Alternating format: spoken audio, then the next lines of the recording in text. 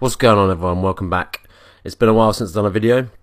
It seems fitting that I should return just after the Call of Duty Modern Warfare beta is finished. I was lucky enough to play both weekends because I do own a PlayStation 4 and an Xbox. So the first week, or the first weekend, which I played as much as I could, with obviously having to deal with real life stuff like working. So I played as much as I could, and for what I played, most of it, I did enjoy. I did find it to be somewhat on the sweaty side. I did also find that I was not as good on the PlayStation as I was on the Xbox. And the gameplay that you're watching now is actually from the second week of me playing on the Xbox, because that is my preferred console of choice. So overall, I really enjoyed the beta for the most part. Like I said, it was rather sweaty, and it could be quite hard to get onto decent streaks. I know people have dropped nukes, but you know, obviously for me, not been playing Call of Duty that much either, so being a little bit rusty, and obviously a new game, new maps, and obviously in the first weekend we were kind of restricted for the first day or two to what game mode you could play. So you had to play Domination 20v20 or whatever the game mode. And obviously I'm more of a team deathmatch player. So when that actually opened up and I could play team deathmatch, I actually found that I enjoyed playing Domination and those kind of games more than I enjoyed playing team deathmatch, because I found team deathmatch to be a little bit on the campy side, should we say. But then all of the game modes could be a little bit on the campy side, because some of the maps were rather large, and a lot of the maps had multiple routes and multiple windows and people on roofs that when you first start playing the game, obviously you're not used to, because you don't know where to look and what different lines of sight. Like I said, the first weekend being a little bit more sweaty. Obviously I'm playing with a lot of people that pre-ordered the game. Obviously I pre-ordered it myself on both consoles because I wanted to play the game. Maybe a little bit stupid, but hey, I had the money, so I thought fuck it. So I played it on the PlayStation. Like I said, the first weekend I found it a little bit sweaty, a little bit hard. I really enjoyed the gunsmith and trying out different combinations of guns, and obviously after watching videos on YouTube with people like Exclusive saying about some of the cons on some of the attachments actually aren't that much of a con at all and don't affect your gun too much. So I decided just to keep playing around and put stuff on the guns that I actually wanted to put on the gun, rather than concentrating on the pros and the cons for each thing, if that makes any kind of sense. So I finished the first weekend at the max level of 20, and you know, I thoroughly enjoyed what I played for the most part. Some of the maps, like the Azir Cave one, not a big fan of. People sitting in dark corners, you can't see them. I'm sure you've seen that on multiple videos from multiple YouTubers saying the same thing, so I won't bark on about it. So the second weekend I decided to play it on the Xbox.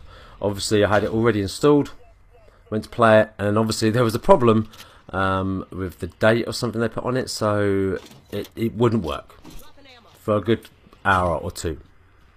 But eventually when it worked, initially when I jumped on, the thing that got me straight away is that I'm coming on thinking, oh crap, I'm going to start right from the beginning again and rank up all my guns and rank myself up again. And when I turned it on, lo and behold, there's a cross-save feature that was there, which I didn't even know was going to be in the game. That when I turned it on, all my guns were there, and I was at level 20 from me playing on the PlayStation, because it obviously goes by your Activision account, which I was more than happy and more than pleased with, because then I was just like, went straight into the game, and I had an absolute blast for the first evening that I played, so on the Thursday evening. Obviously I didn't get to play that weekend as much as I would have liked, because even though I was off work, it was my other half's birthday, so we were out doing various things. It was a birthday on a Wednesday, so Thursday I actually managed to play for most of the evening. Friday we were out in London, so I didn't get to play a hell of a lot, and then Saturday I played for a little bit in the morning.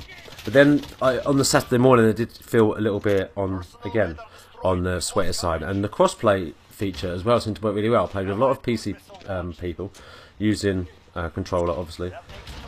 Didn't play against any PlayStation players for what I noticed anyway, but I thoroughly enjoyed it again. But I found it a lot easier on the Xbox.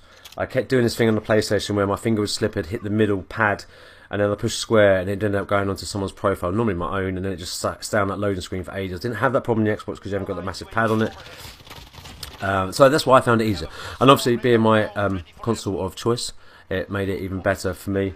I didn't get to play with any friends because none of my friends seemed to be playing the beta, but you know, I still had a reasonable amount of good time on my own. Like I said, I played around with the guns a lot more on the Xbox than I did on the PlayStation, playing around with different combinations. There's so many different combinations. That's the one thing I really liked about it, was how much you could do at the gunsmith. It was really good. And I can't wait to see all the camos and stuff that come on it.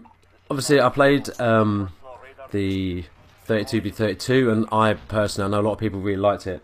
I wasn't a massive fan. I only played a couple of games. One of the games I backed straight out of because I just kept getting killed from every direction known to man. Obviously, in the first weekend there was no mini-map, and there was on the second weekend, obviously it still doesn't show red dots. I still think it should go back to being how it was before. Nobody ever asked for it to be gone, and I don't see any reason why it shouldn't be there now in its full entirety as it was in previous Call of Duties. Yes, you've got the little bit across the top that shows the, you know, the numbers and whatever you want, but I just find it's something else that I'm trying to look at. I'm trying to look at the mini-map to see the map layout, which is a massive help, but I'm also looking at this little compass bit at the top, just trying to look where the gunfire is, and I just find it a little bit distracting. I've just been looking in one kind of area, considering I'm playing on a TV, I'm not a monitor. So anyway, I really enjoyed it. Like I said, some of the maps are a little bit on the large side, lots of different lines of sight, and hopefully when the full game comes through we get to see some other maps and it won't be so bad. So I'm looking forward to the launch of the game. And obviously the new thing that's happened obviously is, and I wasn't even going to mention this at all. I was going to do a video today just talking about my beta experience because I haven't done a video in ages, and I thought, you know, my channel is based around Call of Duty, so you know, I need to kind of start uploading again and getting back into this thing of doing videos that I'm a little bit out of doing because I haven't done them for such a long time. But anyway, so this exclusivity deal, if I say it right, with PlayStation, look, I know that Xbox had the exclusivity deal with Activision a long time ago when it was with the 360, and I know we used to get the maps a month early. Right, I get that, right, and I don't think that there should be any exclusivity with any console or PC, anything. There should be everything available for everyone, which this year there's going to be when it comes to the maps. So obviously, as the maps get launched, we all get them. We all get all of the stuff all at the same time. And then, obviously, the single-player campaign trailer dropped, which, by the way, looks really, really good. I mean, it looks stunning. And then, obviously, at the end of one of them, because I think there was a couple of trailers, it said that the Spec Op mode, the survival mode, would be an exclusivity for PlayStation for 1 year. Which, look, I'm not majorly bothered by it because I didn't play a lot of Spec Ops when it was in Modern Warfare 3. Right, it's not something I'm overly, you know, mad about, and I'm lucky that I have a PlayStation and an Xbox. But for people that are on, you know, Xbox or PC, I get there's a deal struck, right? I get there's a deal struck, but doing it for a whole year, so by the time the Xbox people and the PC people want to be able to play it or can play it, this game is also going to be pretty much over, and the next Call of Duty is going to be coming out. I know there's lots of people that own PlayStations that are saying stuff. People on Twitter saying, people doing videos and saying that people have been rude to PlayStation people about it. But I've seen a lot of people that own PlayStations that are kind of saying to people that are with Xbox that basically you just need to shut the fuck up and get on with it. And basically saying, remember that you had the exclusivity deal back in the day, which they did. The Xbox did have the exclusivity deal back in the day, but it was for a month. It wasn't for a year. And this is a whole game, part of a game mode that's being cut out of the game. It's there, but you can't touch it, and you're still paying 50 to 60 quid, 80 quid, or whatever the one you're still paying your money for a game, and you should be entitled to get all of that for the money. And I heard kind of the money that PlayStation put down for this was something like 50 million or something ridiculous, which sounds absolutely. I mean, who at Sony thought that was a good deal? Let's give them 50 million, and Activision go, yeah, but you can have the Spec Ops mode, survival mode. That's it. You can have that for a year. So I don't think it's a major thing, but I can also see where people are coming from. I think exclusivities need to completely go, but I definitely think people with PlayStations need to kind of chill out a little bit and think, how would you feel if there was part of a game and you're buying a game and paying the same price, and you can't play it. So, like I said, I'm not overly bothered by it. I'm glad that we're getting all the multiplayer maps this year and everything for free. So, you know, I'm more than happy. But I can see where people are getting annoyed. Anyway, leave your thoughts and comments down below. It's good to be back. Let me know how you feel about the exclusivity deal and what you thought about the beta. Anyway, that's all I got, and I will see you on the next one. Take it easy.